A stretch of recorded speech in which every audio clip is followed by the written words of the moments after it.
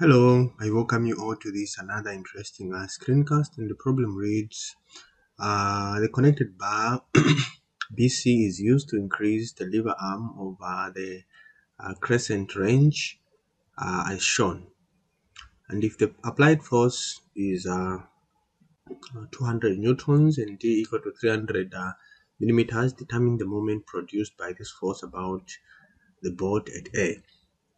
Then we have the following problem, which is based on the same figure, and the other one. We have three of them, and I'll not read them out to save on time, but we are going to solve all of them.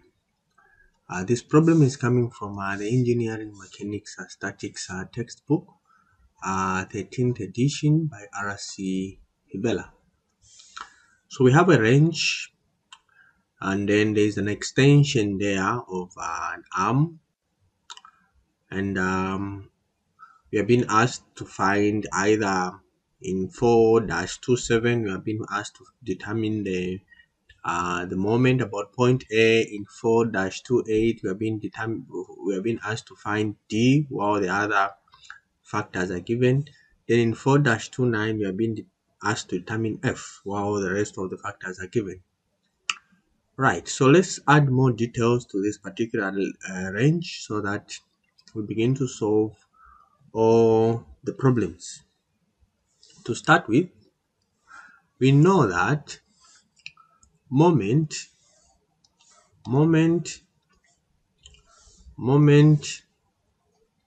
using the scalar analysis is equal to F times D, where F is the force and D is the lever arm, and the two are supposed to be perpendicular to each other. The force perpendicular to the lever arm, or the lever arm perpendicular to the force. Right. So in the first case, in the first case, let me write down here case 27.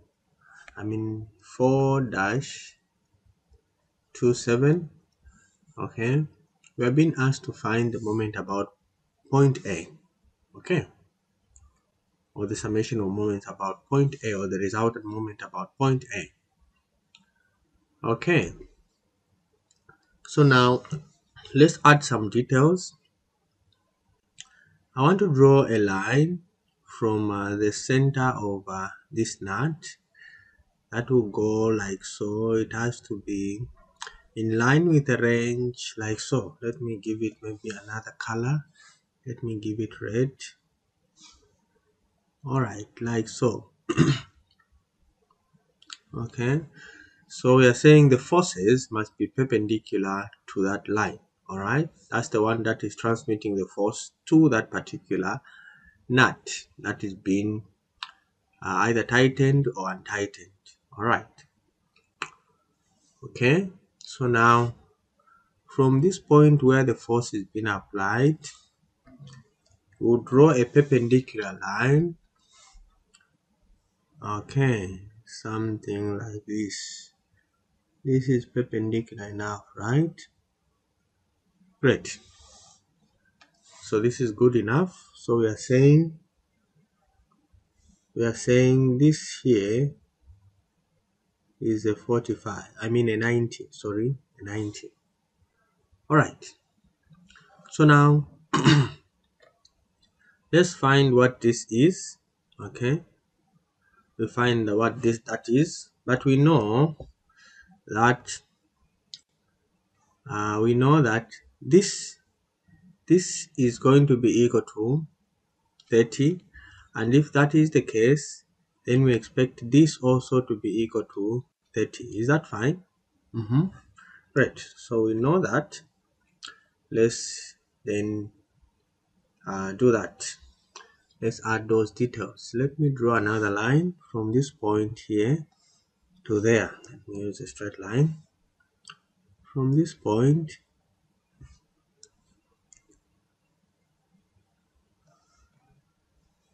okay, something like that. Then we know that this angle here, okay, this is going to be equal to 30 degrees. Is that so? This is 30. Okay, so if that is 30,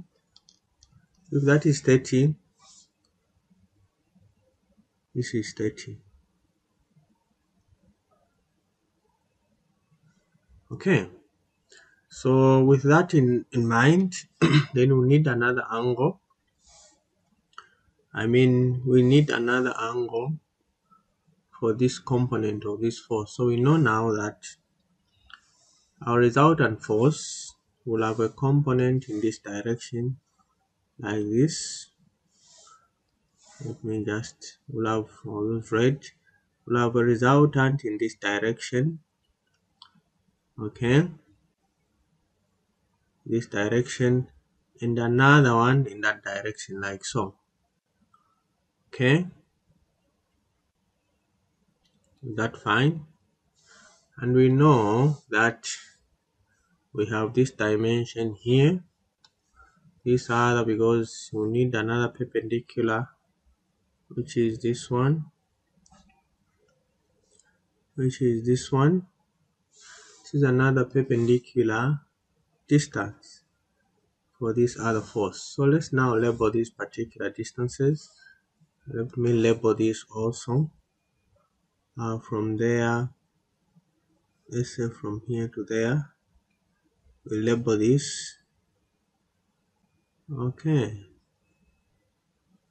all right, let's label this force, these distances. So this is going to be equal to d cos 30, then this one will be d sine d sine 30, right? And then this particular force here, to be f what, 15 plus 30. So this is f cos 15 plus 30, which is 45. Is that fine? And then this one will be f sine 15 plus 30, which is 45. Okay, we know where the 45 is coming from. It's coming from there, right?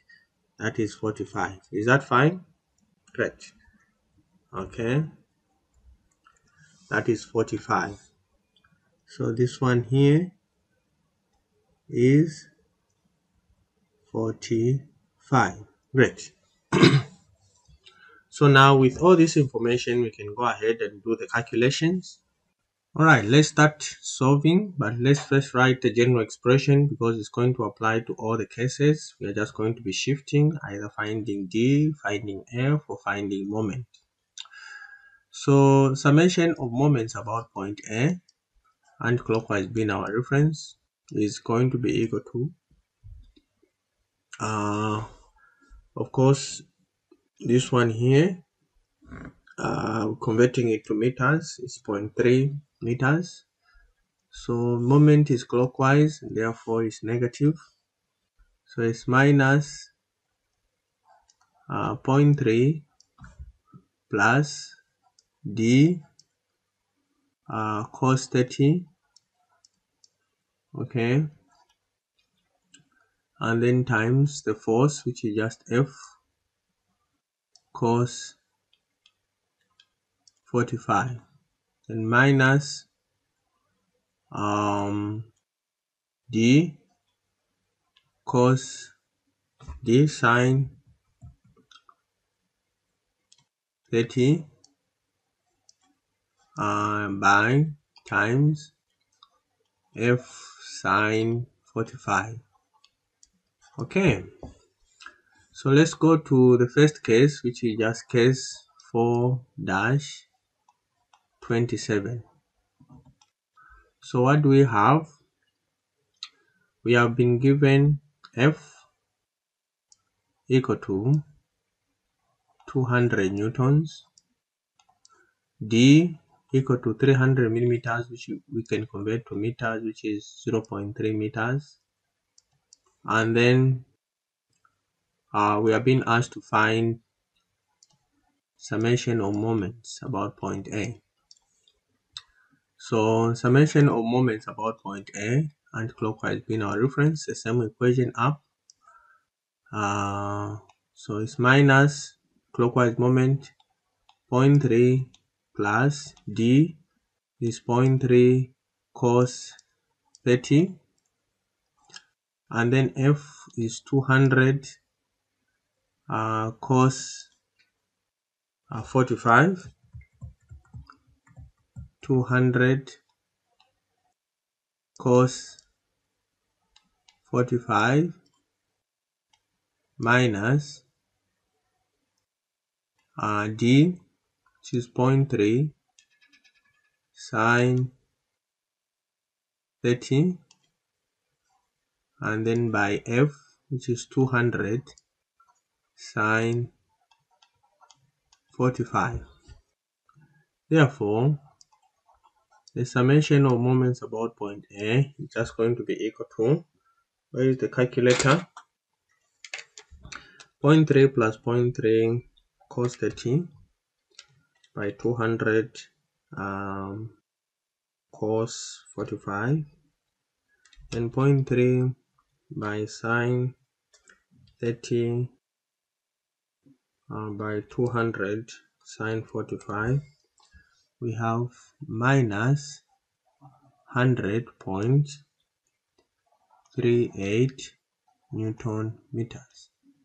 We can write this as summation of moments about point A is just 100.38 Newton meters clockwise.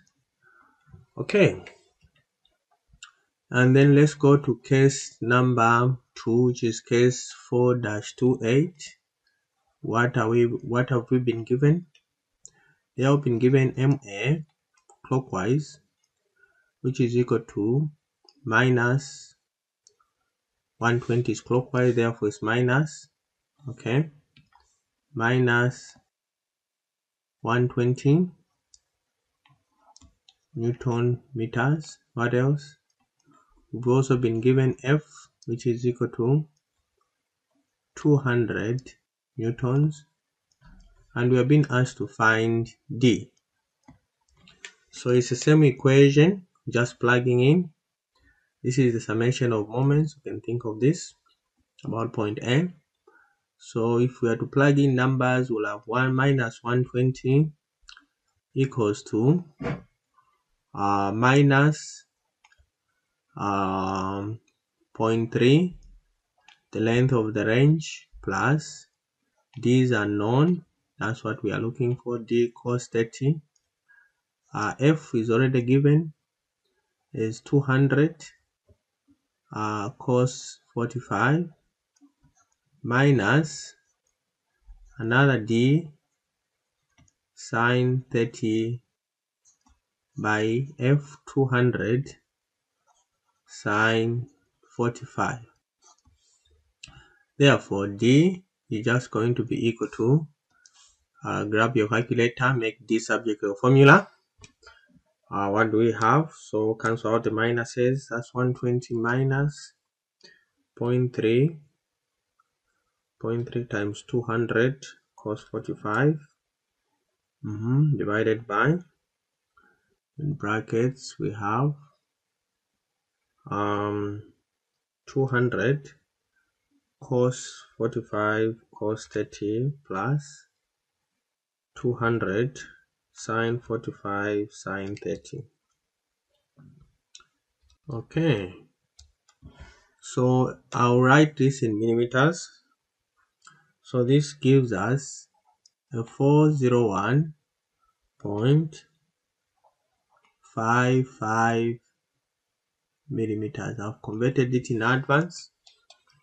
Let me check it again. 120 minus 0.3 by 200 cos 45 divided by 200 cos 45 cos 30 plus 200 sine 45 sine 30. All right, so 401.55 millimeters. All right, So let's go to the last case but not the least, 4-29. What have we been given here? Here we've also been given the summation of moments about point A as equal to minus is clockwise 120 Newton meters. We've also been given D is equal to 0.3 meters. They've given us in millimeters but I've converted to meters. And then they're asking us to find F in newtons. So the same equation, we just plug in. So we have 120 equal to minus clockwise moment 0.3 plus D is given 0.3 cos 30 times F is not given. That's what we are looking for, cos 45 minus D is given as 0.3 sin 30, and then we have F not given as F sin 45. Making F subject to the formula, grab your calculators, cancel out the minuses. We have 120 divided by, so let me first add up that, 0.3 plus 0.3 cos 30 times cos 45 plus 0.3 sin 30 times sin 45 and 120 divided by that. So we have a 239.09 newtons. So 120.3 plus 0.3 cos 30 times cos 45 plus 0.3 sin 30 sin 45 and then 120 divided by that, 239. All right, so here we are. We found the summation of moments about point A for case number 1 or case 4-27. And then in the second case, we are given moment and the force being asked to find D. And the D is equal to, in millimeters, 401.55. The last case, we are given moment and distance, the lever arm, being asked to find the force. And the force, we found it as 239.09. Alright, this is about it, and I hope the video was helpful. And if it was, give me a thumbs up, like my video, continue subscribing and liking my channel. Bye bye, and see you in my next screencast.